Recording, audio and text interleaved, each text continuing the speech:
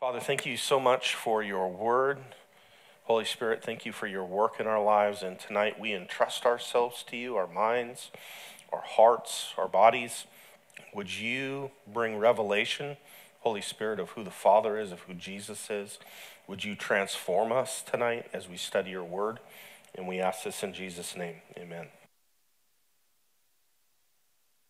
Well, I'm really excited that we're starting a new book, and I love the Gospels. Does anybody know what gospel means? So there's a couple really good reasons to get excited about the Gospels. The first is just the definition, which, as somebody has said, is good news. That's what gospel means, good news.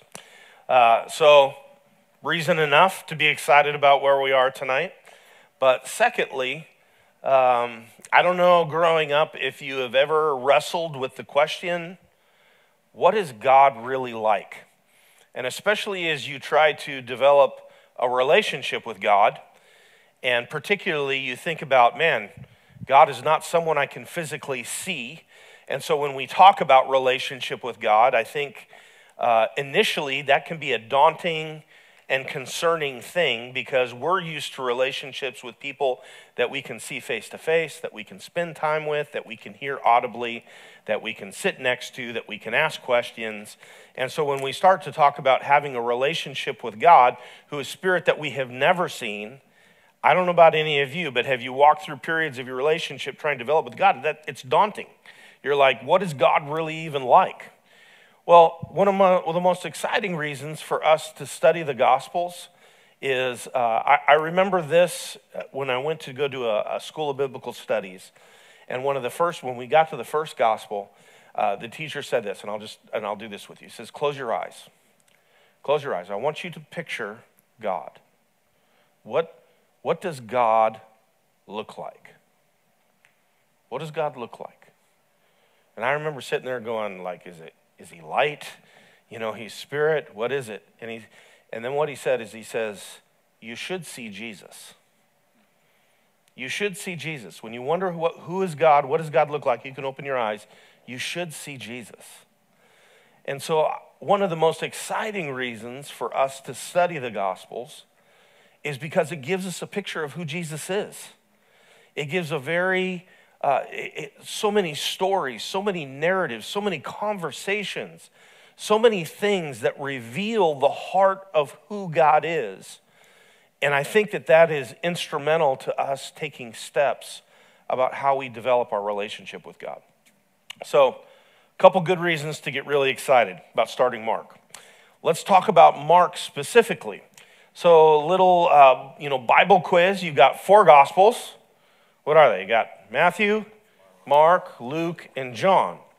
Now, I don't know if you've ever thought about this, but we always think that the Gospels were probably written by the disciples. That's just kind of our assumption. You know, the Gospels were written by people that hung out with Jesus, the disciples who were with him all the time. But the reality is only 2 of the 4 Gospels were written by disciples. And they are what? Who are the 2 that hung out with him? Matthew and John.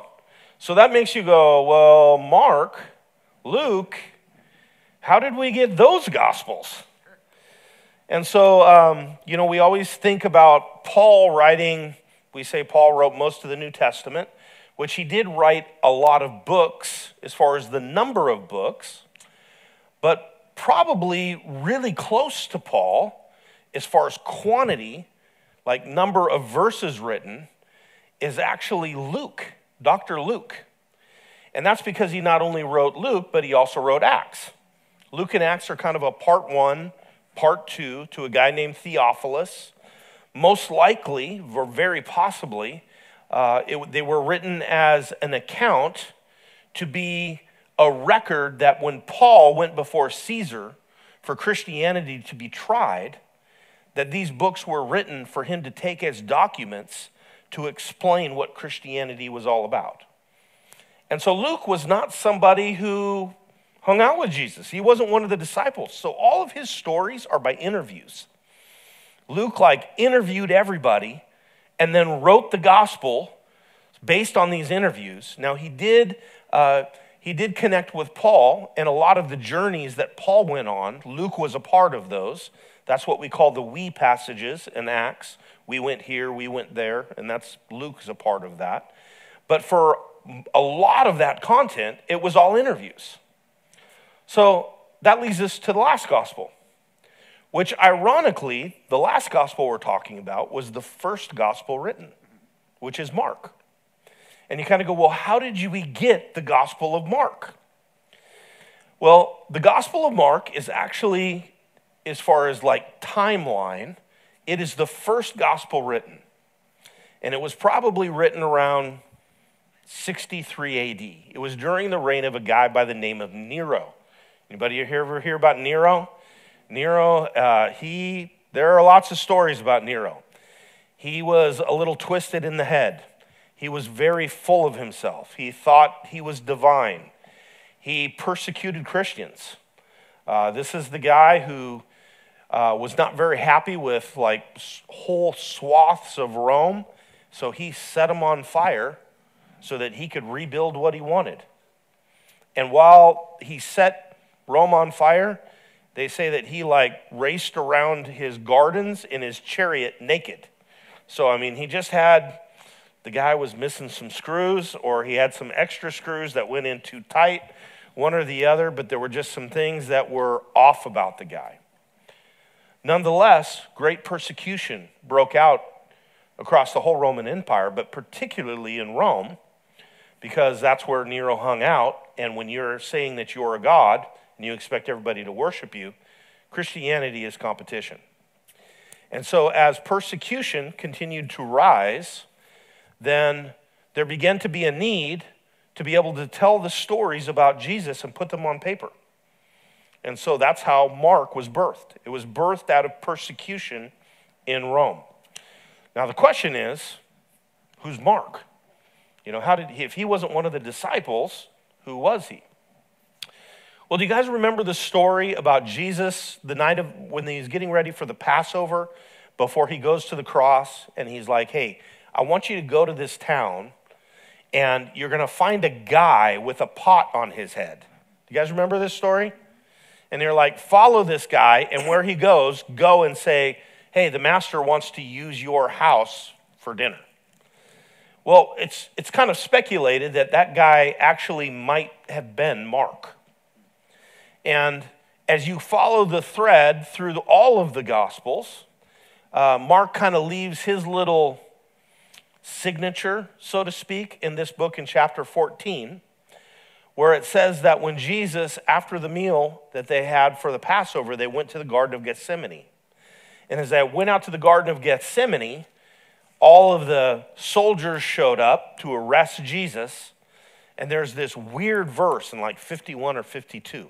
And it says, and there was a young man that the soldiers grabbed, but that they grabbed his cloak and he ran away into the night naked. So kind of Bible's first streaker. But this is his signature. And so the question is, well, what was going on there? Well, most likely the house that Jesus had the Passover meal in before he died was Mark's house. His mom's name was Mary, and it happened there. And so he was probably asleep late at night, 10 or 11. Hears them all go out. They're going to the Garden of Gethsemane. He wraps up in a robe real quick, follows them. Everything goes haywire, and he runs off in the night. This story continues with him. Do you remember a story in Acts where Peter gets arrested? And he's in jail, getting ready to be killed because Herod had killed James. And so he saw that pleased everybody. So he's like, I'm going to arrest Peter next. Takes Peter, puts him in jail. While Peter is sleeping, an angel comes in the night, wakes him up, and takes him out of the jail. You guys remember this in Acts? Well, guess whose house he goes to? Mary's house, John Mark's house. And so he's knocking on the door, and of course there's the humorous thing where she leaves him at the door out in the street, going to tell everybody, Peter's at the door. No, let him in. He's out of jail trying to hide, for his life. So we continue to see that this was probably a house that was in Jerusalem that was kind of the intersection of a lot of things that happened, not only for the Passover meal, but for many of the disciples. And as a result of this, John Mark happens to be one of the guys that goes on Paul's first missionary journey. And so we find this in Acts chapter 12, where Barnabas and Paul, God sets them apart. They're praying and fasting, and the Lord says, set me apart, Barnabas and Paul. They're going to do a work for me. And so they go, and they're going to go on this first missionary journey. And Barnabas happens to have a cousin whose name is, guess who? Mark, John Mark. And so they start this missionary journey. And they go from a place called Antioch, which has kind of become the central place of where Christianity is really exploding. It's moved from Jerusalem to Antioch. And as the church is exploding there and they send this team out, they go right across over to Cyprus. It's the very first place that they go to on Paul and Barnabas' missionary journey. And it's like a crazy thing. You find out that when they first go, Barnabas is essentially leading this team. It says Barnabas and Saul were the ones that were going. And Barnabas and Saul. And Barnabas and Saul did this. Well, at their first encounter, they end up meeting the guy who's like the magistrate over that period, over that area. And the Lord begins to use Paul really powerfully, where there's a magician that this magistrate is listening to and trying to consult. And this guy is trying to lead him away to not hear the gospel. And Paul looks at this guy and he says, what you're doing is of the devil, and you're going to be blind. And the guy goes blind. Now, I just want you to stop and think for a second. How did the Lord meet Paul? Remember when the Lord met Saul? He's going to Damascus and he's like persecuting people. What did the Lord do with Saul? He blinded him. So it's kind of like what happened in Paul's life. He kind of says, well, this is what's happening. You know, they share the gospel and then they go from there to go up to Asia Minor. And it says at that point that John Mark abandoned ship. And we don't know why. We don't know if it's because after that point where this thing happens in Cyprus, all of a sudden it's not Barnabas and Saul anymore. All of a sudden the name is changed from Saul to Paul, which Paul is his Greek name. You know, it's not like there was some kind of a spiritual encounter and you are now Paul or something like that. It wasn't like that. It was that Saul was his Hebrew name, but Saul was a apostle to who? The Gentiles. So he's going to take the Gentile name of Paul to be able to relate to them. And so from that time on, it's no longer Barnabas and Saul. All of a sudden the storylines begin talking about Paul and Barnabas. So we don't know what happened. We don't know if things got too hard for Mark. We don't know if he got bent out of shape because cousin Barnabas was leading the team and now all of a sudden there's a change in leadership. We don't know if he got sick. We don't know what happened. But the next time we pick up the story is in Acts 15, which is kind of the epic chapter in Acts. It is the massive problem of the New Testament. It's called the Jerusalem Council. And the question was whether or not, see, what happened is up to this point, everybody who had become Christians were Jews. So there was no issue with that because you were a Jew and you followed all the rules. You ate a certain way. There were things you didn't eat. You went to temple. You sacrificed, but now you believed in Jesus. Well, all of a sudden, the gospel starts breaking out, and now people who are not Jews are getting saved. So there's all these Gentiles who are coming to Christ. But all the Jews who have come to Christ are like, well, if you really want to follow Jesus, you can't eat bacon anymore. You know, and they were probably like, what? You know, and they're like, and you need to, observe our holidays, the Day of Atonement, and Hanukkah, and all of that. And they're like, what? And they said, oh, and by the way, you need to get circumcised. And they're like, what? You know? And so there began to be this huge thing. And it was like knockdown, drag out. And so everybody in Antioch's like, we got to go to Jerusalem and figure this out. And so they go to Jerusalem, and there's this, what's called the Jerusalem Council. And the Holy Spirit shows up because it is like this unsolvable problem Because when you look at it from the Old Testament, circumcision, even in Scripture, says this was an eternal covenant. This was a covenant that wasn't to be changed. It was an eternal covenant.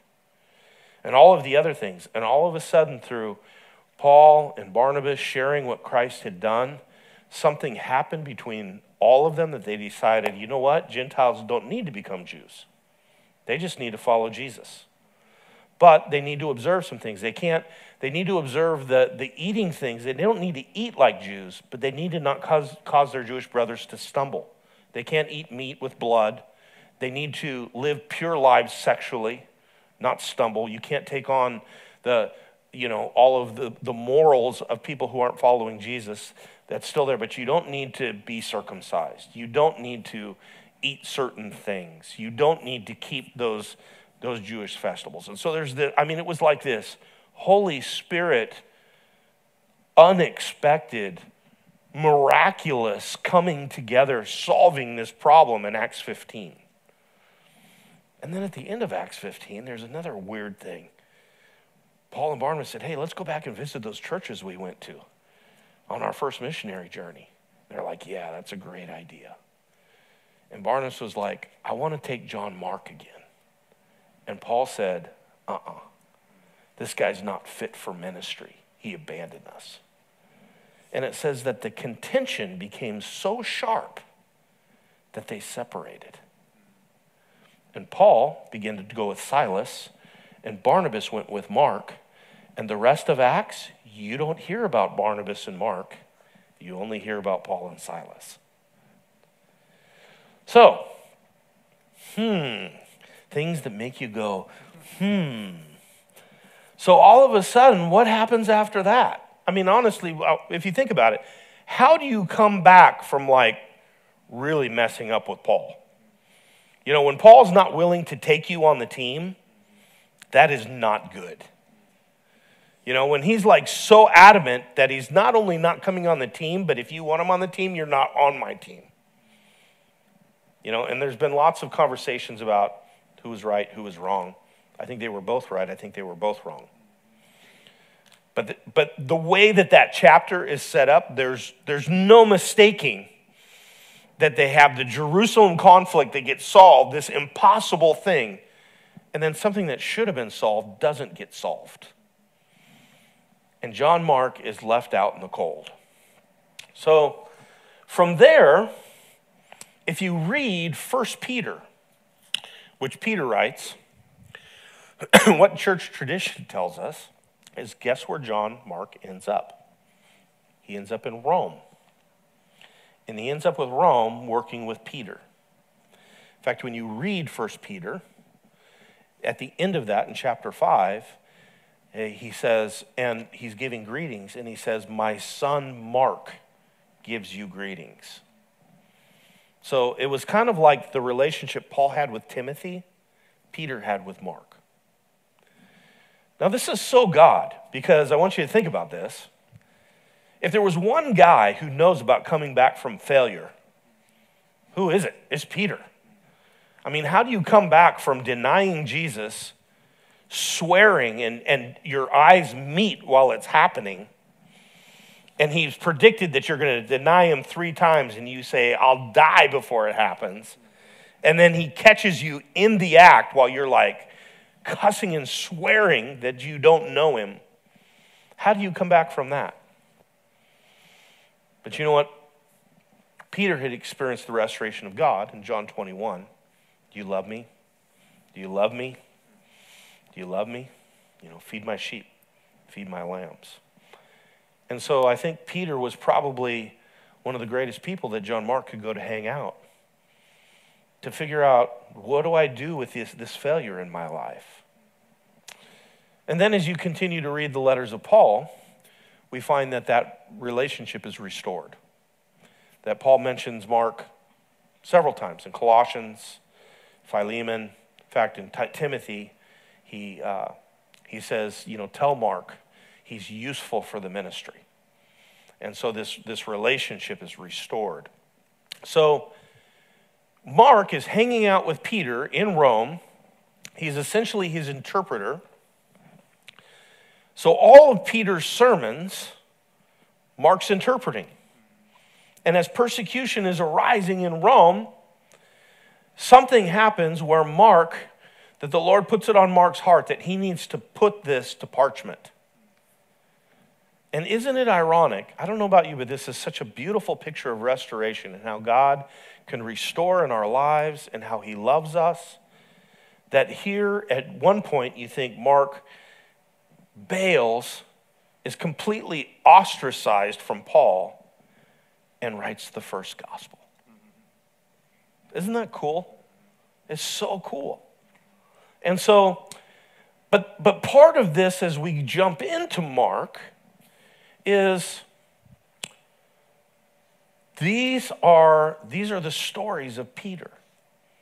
These are the sermons of Peter. Now, other than Jesus, Peter is the most mentioned person in the Gospels. And so some of that is probably just because of Peter's personality.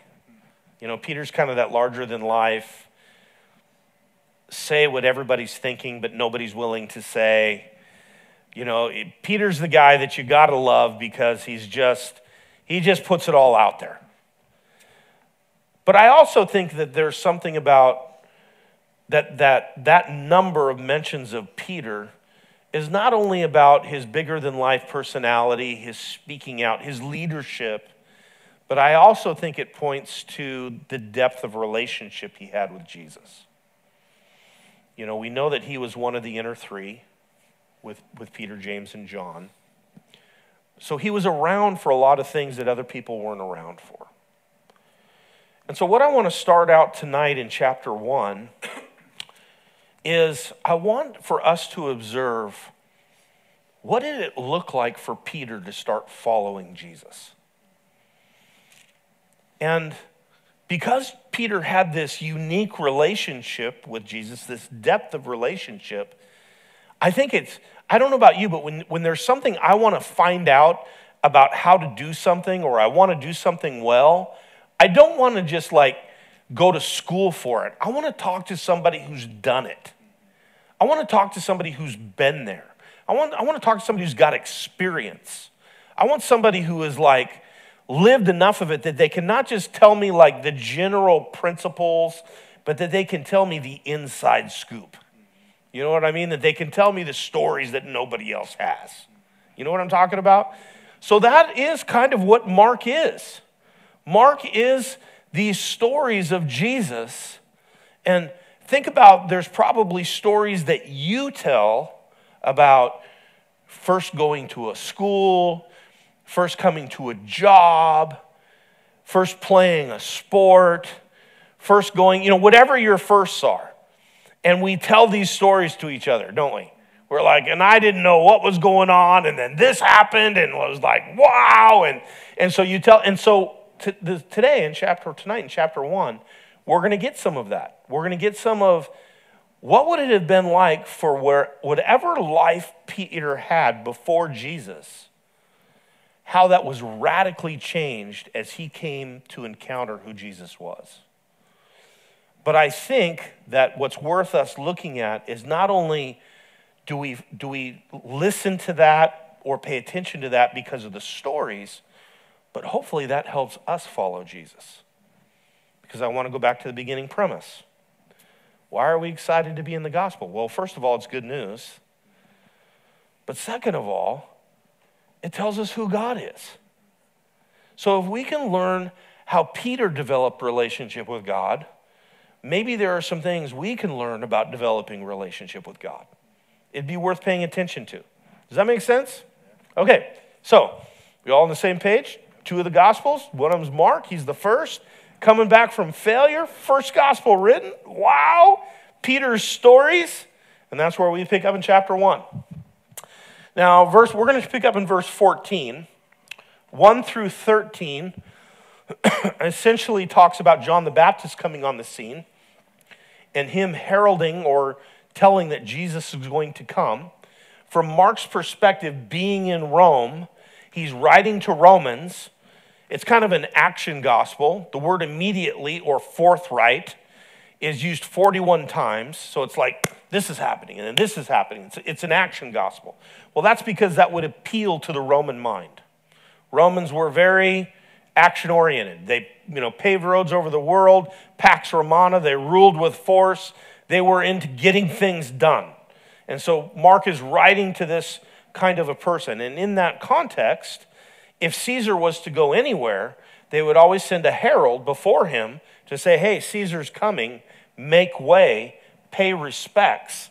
And so he starts this with the exact thing that Romans would expect, that if a king is coming, and he certainly presents Jesus as the king, he starts with talking about John the Baptist and saying John came to tell the king is coming.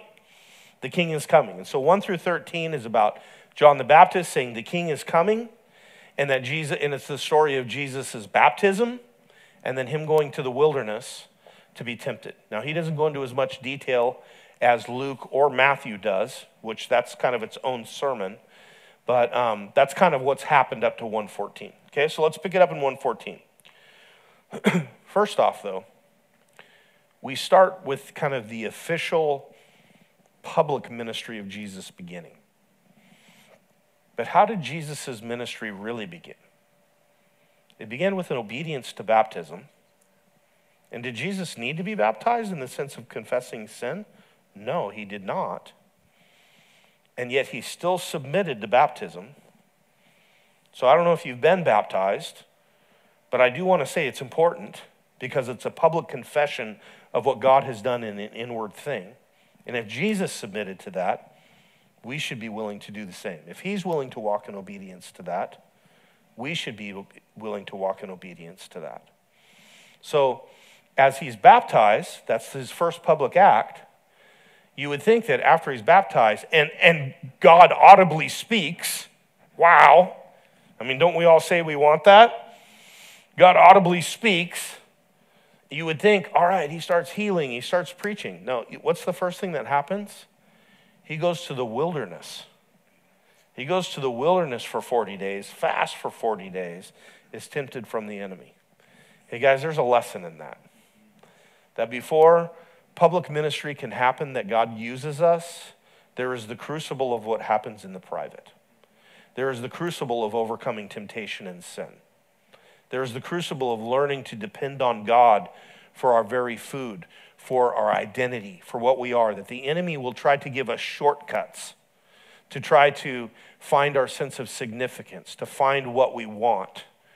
And he's willing to give it to us.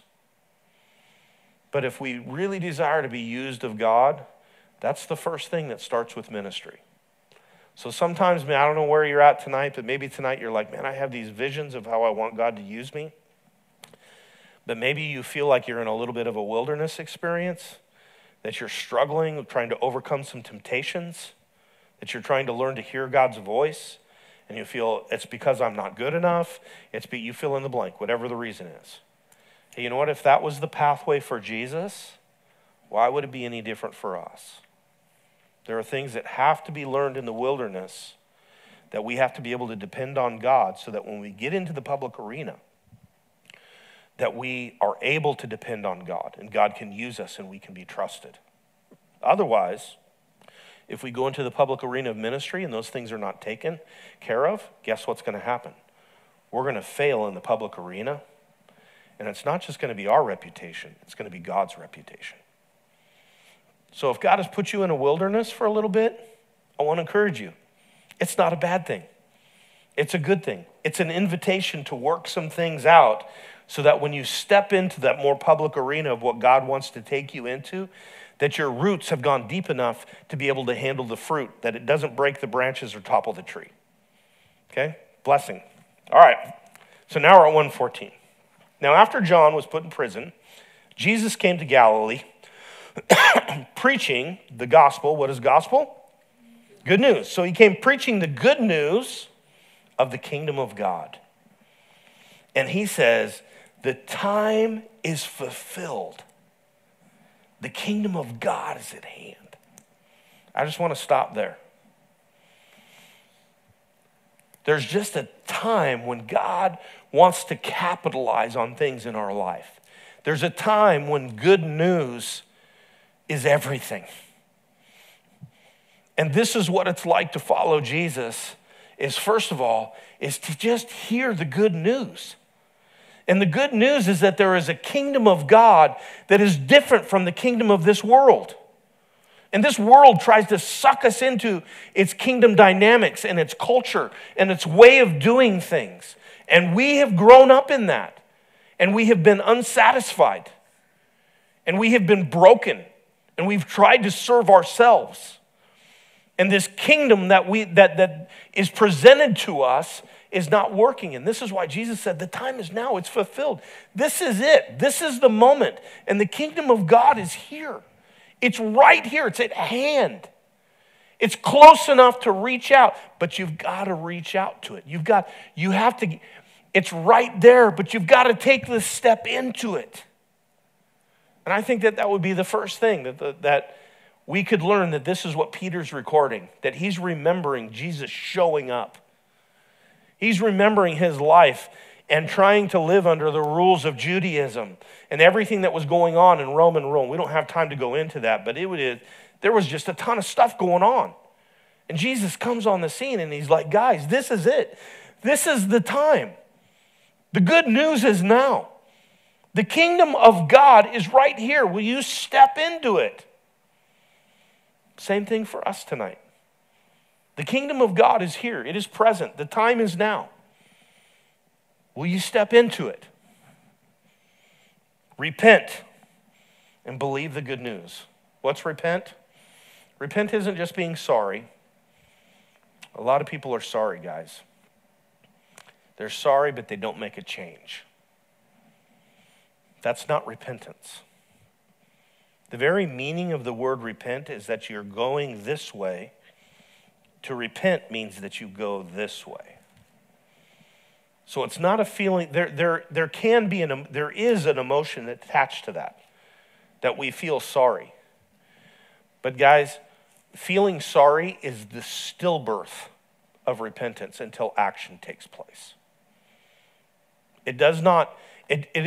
Repentance is not fulfilled until the direction is changed.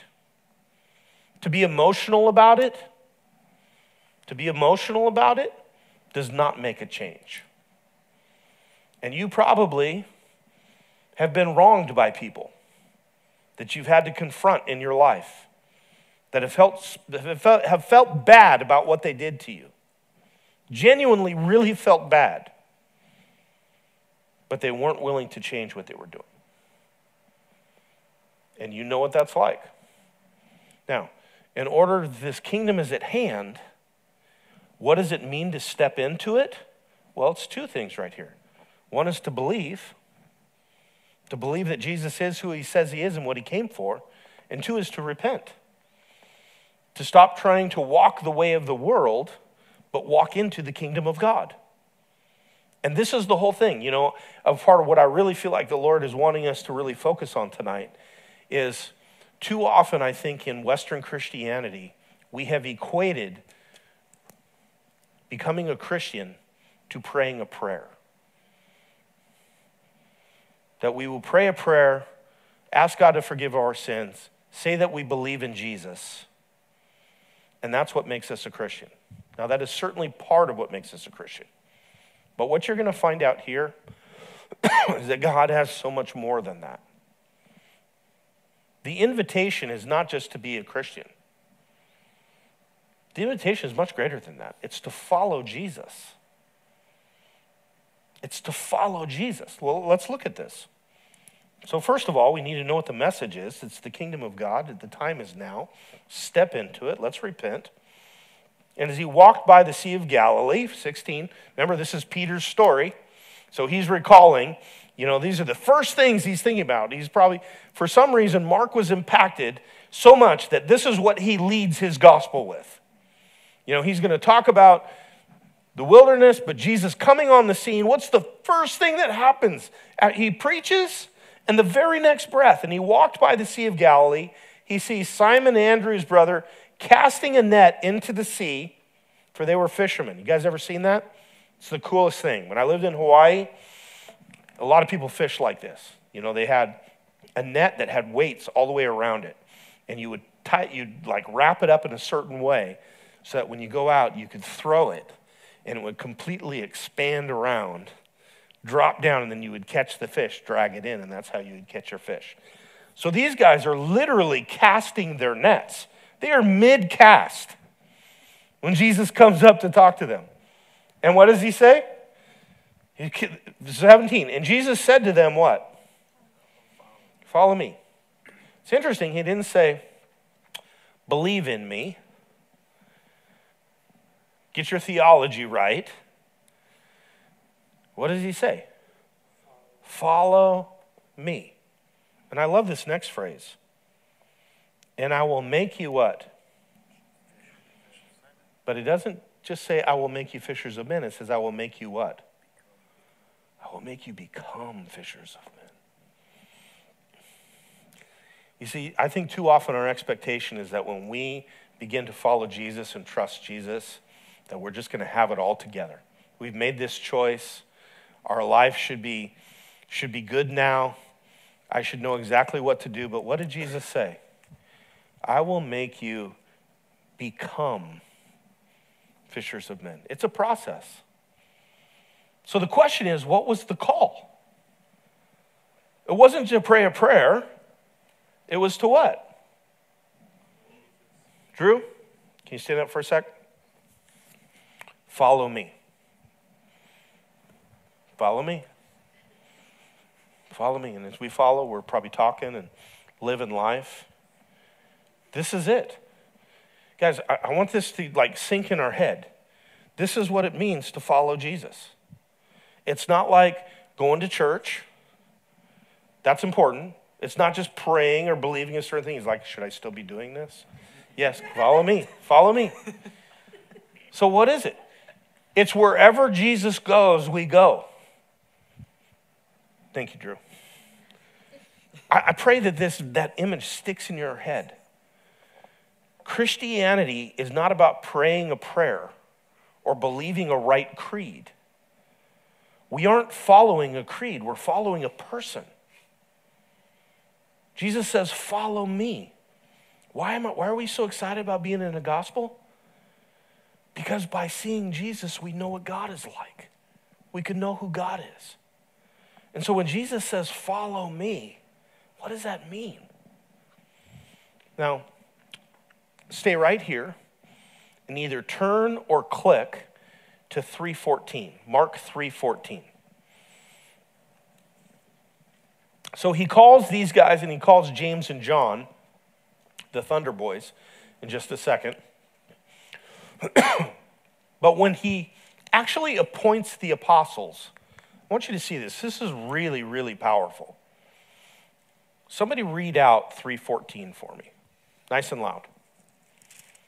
Who's got it? He appointed 12, designating them apostles, that they might be with him, and that he might send them out to preach and to have authority to drive out demons. These are the 12 he appointed: Simon, to whom he gave the name Peter. Okay, you don't need to read the names, but so we got, he sent out apostles, which means sent ones, and he was going, that they were going to cast out demons, they were going to do these crazy things, which we see that. But what was the first thing? Send them out to preach. Before that? That they might be with him. That they might be what? Guys, this is what it means to follow Jesus. The first thing is that we might be with him. It's a personal call. I remember what that was like for me. I mean, I'd grown up in the church. I accepted Christ when I was 5. You know, my dad moved up here to Northern California. He was a hippie. He actually moved up here to grow pot. And so, planted his first crop, walked out one day before open range laws.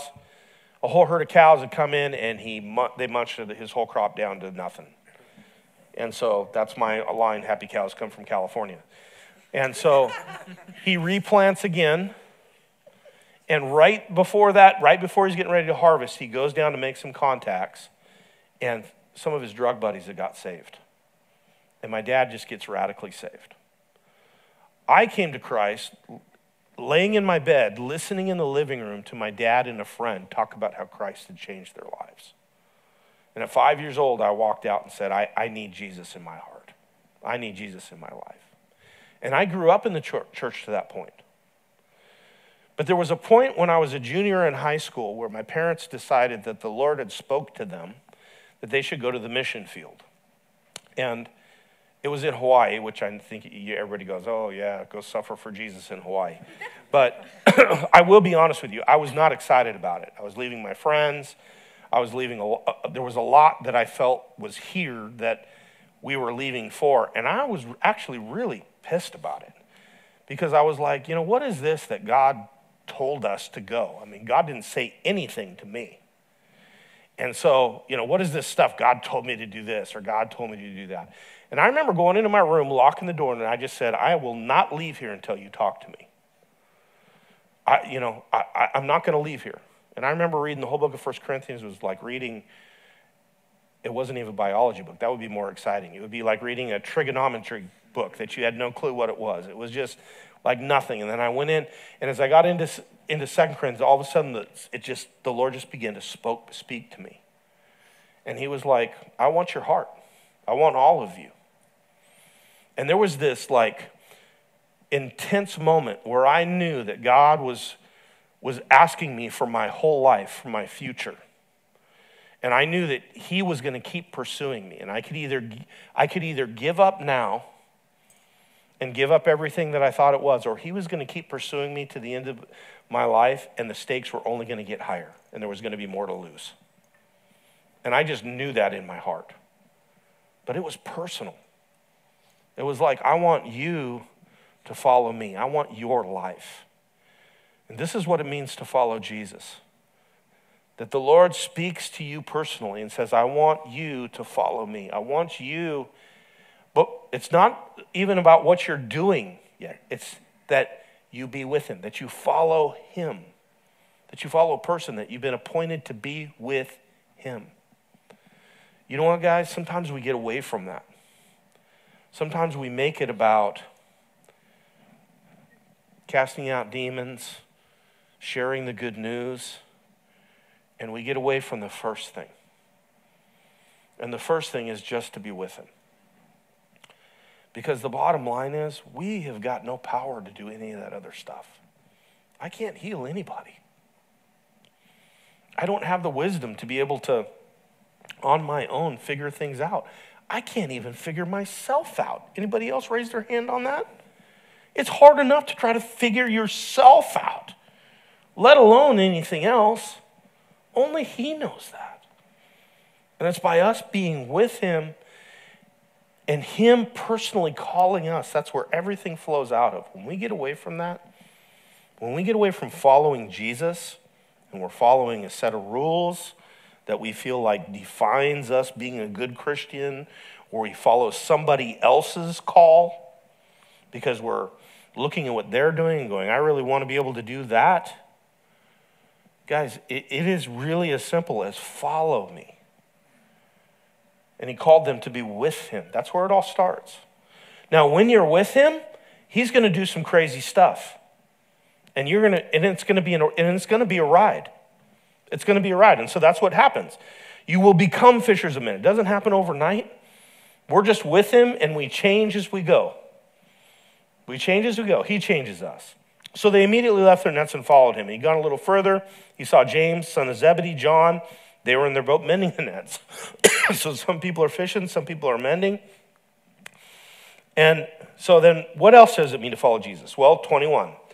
Then they went into Capernaum, and immediately on the what? Sabbath, he entered where? Synagogue, which means the gathering, and he taught. So when you follow Jesus and you're with him, immediately, one of the things about following Jesus is you're going to be part of the gathering. You're going to be part of honoring Sabbath. What is Sabbath? It is time with God. And although in the Old Testament, Sabbath was a day, now Jesus is our Sabbath. We have Sabbath all the time because of Jesus. But it's being with him that gives us that. And it's being a part of the gathering, of the synagogue, of coming together. So that's part of what it means to follow Jesus immediately. So he calls them. What's the first thing they do? They go and they're a part of the synagogue. That's why, guys, I'm just telling you, I cannot buy scripturally people that say, I love Jesus, but I just have a problem with the church. It's just not biblical. It's not biblical. The church is people. If God calls people to himself, people are going to be seeking fellowship with other people. And you know what? We're a mess. That's just part of the deal. We get on each other's nerves. We do things to each other that we shouldn't. That's just part of it, and that's part of the growth process.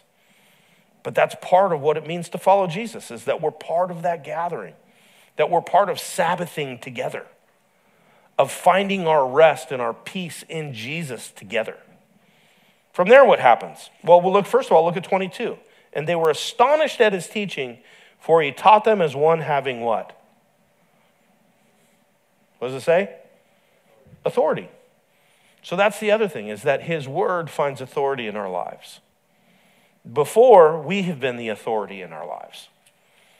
We have decided what we're going to do based on how we feel, or what our friends say, or what our family says. And now all of a sudden, we have a different structure of authority. He teaches us as having authority because he is authority. And so his word finds authority in our lives. And that's why we need to be in the word. Because that's the ultimate decision maker of what our lives should look like. That he teaches us from his word. And he has authority, not like religion. Not like religion. Sometimes we can get into like church kind of stuff. And sometimes church stuff is not building intimacy if our heart is not right to be with Jesus. We can be going through the motions and missing it. Now, does that mean we shouldn't be a part of that? No, we just saw that we're supposed to be a part of it. But it means that we need to shepherd and steward our hearts, that his word is finding authority so that we can be in a place that when we're in fellowship together, that our hearts are being disciplined, submitted to God, so that we can be what we need to be to one another. Instead of setting the standard of, oh, I don't want to be with them because they look funny, because they talk weird, because they looked at me the wrong way. Fill in the blank. A couple other things. 123. Now again, this is Peter. Think about it. It's like his first day on the job. It's like his first day at school. He's following Jesus. They go to the synagogue. He's finding that there is an authority that he's never lived by what Jesus teaches from the Word of God. The next thing, 123, while he's there, okay, you would think this is kind of the wrong place for this to be happening in church. Everybody always says, oh, church is full of a bunch of hypocrites. Well, look at this.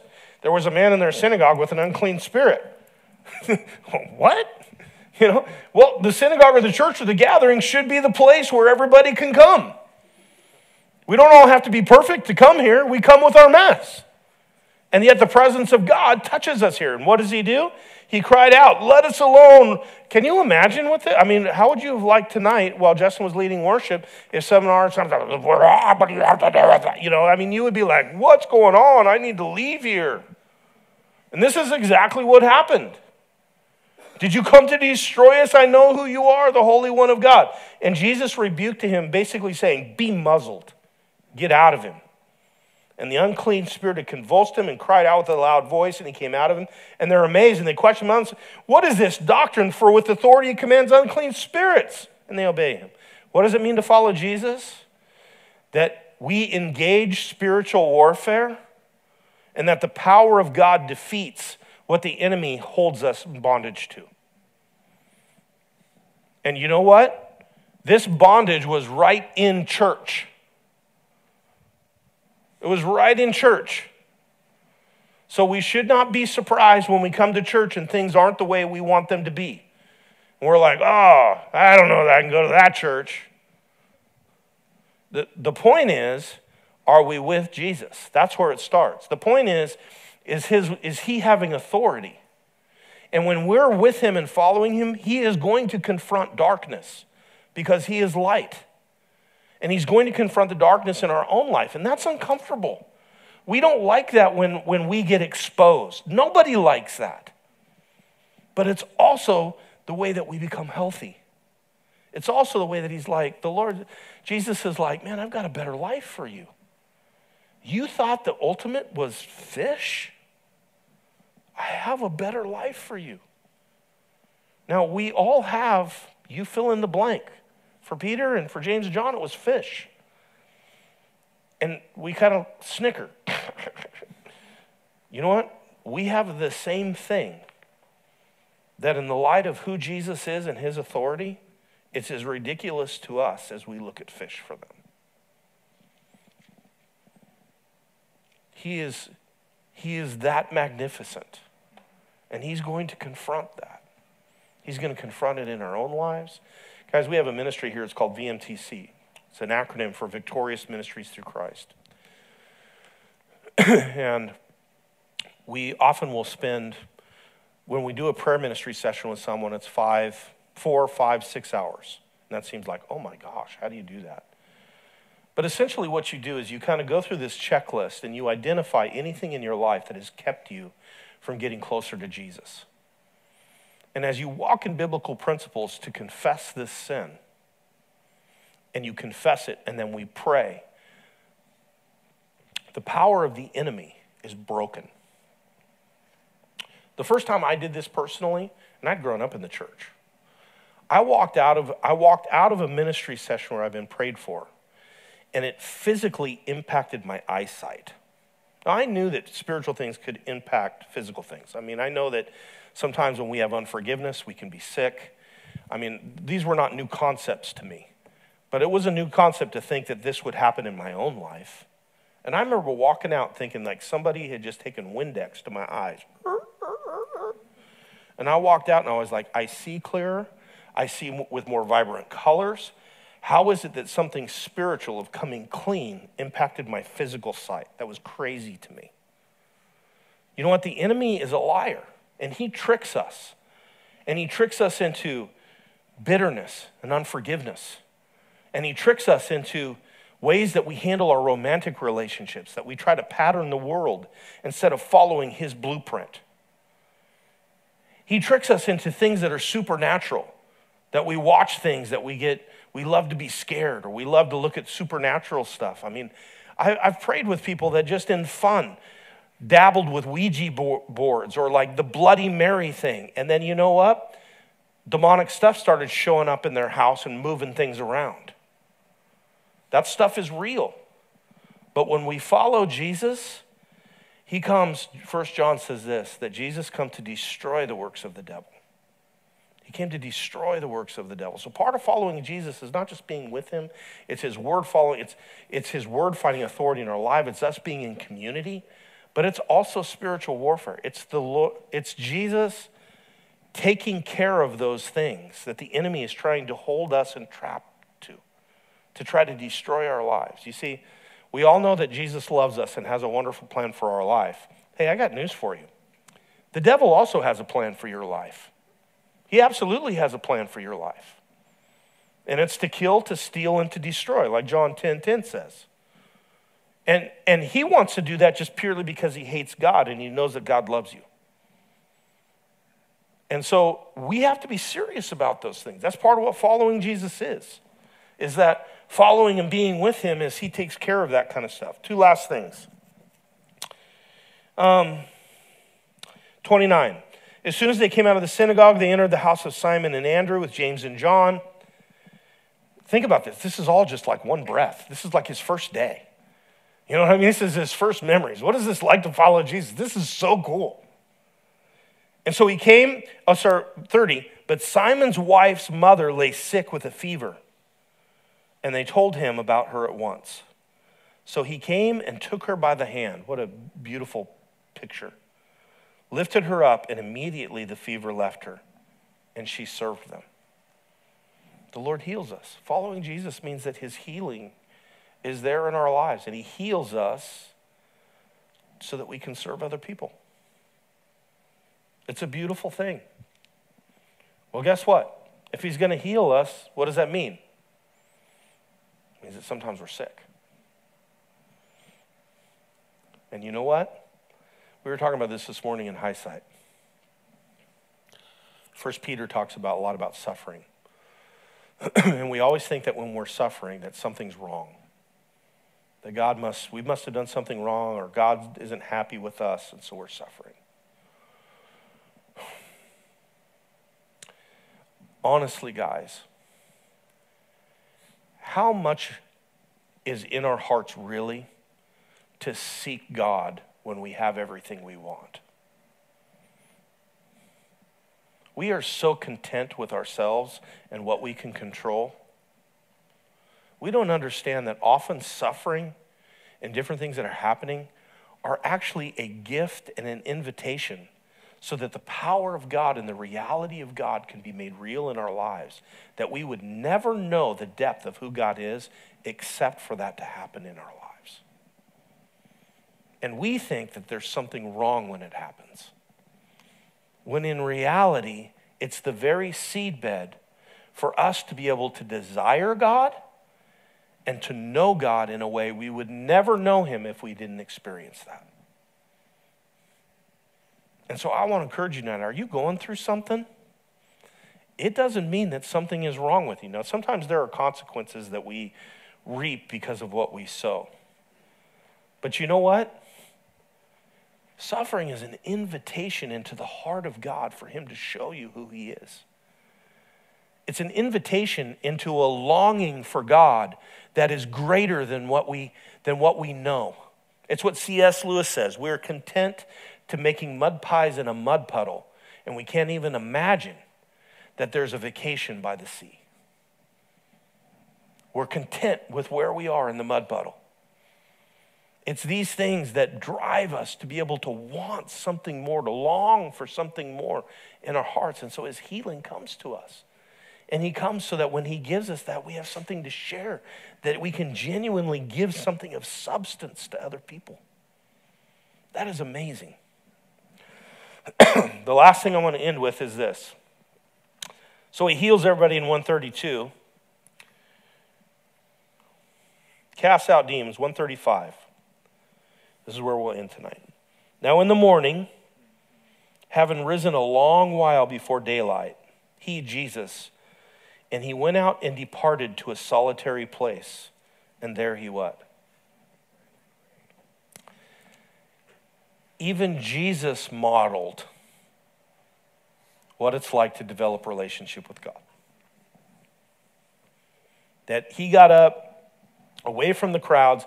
Honestly, everybody gets up looking for him. Why? Because he's healing everybody. He's casting out demons. You would kind of be thinking, this is like the kingdom. You know, we're rolling here on the kingdom. Let's keep going on this. But he gets up early before anybody's up to go get away to be with the Father, to seek the Father. Because he understood that just as he called people to be with him, he needed to be with the Father. And so we end with where we started, 36. And Simon and those who were with him, they what? They searched for him. And you know what? Some people search for Jesus, and when they can't find him, they just stop looking. But what are we called to? We're called to follow. We're called to be with him. And one thing I love about Peter is he didn't stop looking. 37, and when they what? When they what? When they found him. What did they say? Everyone is looking for you. Was everyone really looking for him? A lot of people stopped the search. But you know what? Peter kept looking. He wasn't going to be satisfied until he found Jesus. And Jesus said, hey, we need to go to other towns to do what the Father's calling me to do. So we end where we started, with him, following him, finding him, being with him. Guys, as we leave here tonight, I just want to ask you, some of us have been in church a long time. Let me rephrase it. Are we really following Jesus? I mean, are we really following?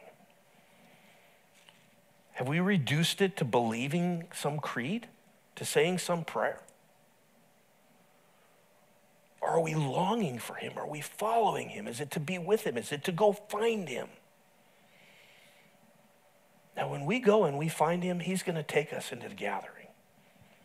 He's going to take us into his authority. He's going to take us into his healing. He's going to take us into spiritual warfare. But it's going to be because we follow him. It's because we're following the person of who he is. That's where the power comes from. It's not from some magic prayer. It's from his person. That's where the authority comes from. That's where the wisdom comes from. It's from him. So bow your heads with me. And as Justin comes up, it's a great opportunity for us tonight to just kind of dialogue with the Lord as we worship in song, to reframe some things. Man, this is good news, guys. This is Peter, after not only walking through all of his failures, but his comebacks and everything that God's been doing in Rome, and now going through persecution. And as he's been telling and preaching, Mark's recollection of this is talk about this first. Talk about being with him first, following him first, immediately, staying on his tail. Jesus, bring us back to first love. Bring us back to what we see here. It's good news. It's just you. It's you bringing the kingdom. It's here. We can step into it.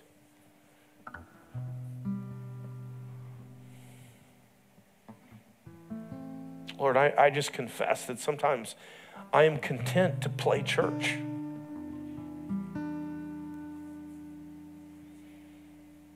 But there is an authority with you. There's a power with you. There's a passion with you that's found in your person. And without that, our gatherings are shallow. That's not a reflection on the gathering. It's a reflection on our own hearts. So God, make us long for you. And that's a dangerous prayer because sometimes that means we're inviting suffering. We're inviting difficulty. But God, we want to long for you. We want to find you and chase you. And when everybody else gives up the hunt, that we're still looking, that we find you, that our purpose is repurposed. You will make us something different than what we were. We will become something different. And you tell us what to do next when we follow you. It's time to go somewhere else. Everything makes sense to stay here and keep doing this, but we're going somewhere else. Lord, we need that voice with us, behind us, whispering to us, this is the way, walk in it. Lord, make us crave that more than anything. To crave your voice, to crave your presence, your leading. We talk about that every week.